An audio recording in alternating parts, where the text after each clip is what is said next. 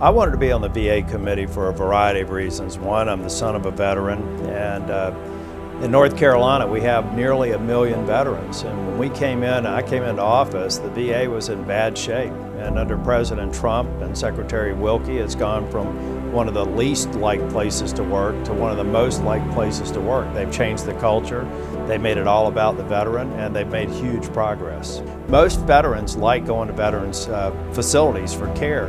But if they can't get the service at the time they need it, then they have the option of going into the private community to get the health care that they deserve.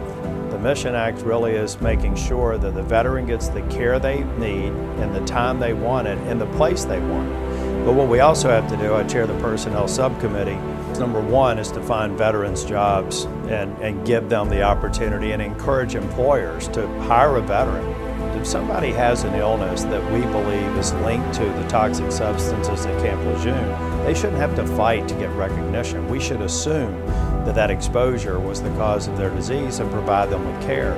And so over the course of the past couple of years working with Senator Burr, we've gotten the VA to change the presumption to have far more people and their families who are also affected by the toxic substances that are now receiving care that weren't before I came here to the Senate. Well, when President Trump ran, he said that he was going to make veterans a top priority, and I think it's pretty clear that he has. He's also very committed to the military, and working with President Trump under his leadership, under Secretary Wilkie's leadership, and Secretary Esper's leadership, I think we'll make huge progress in this Congress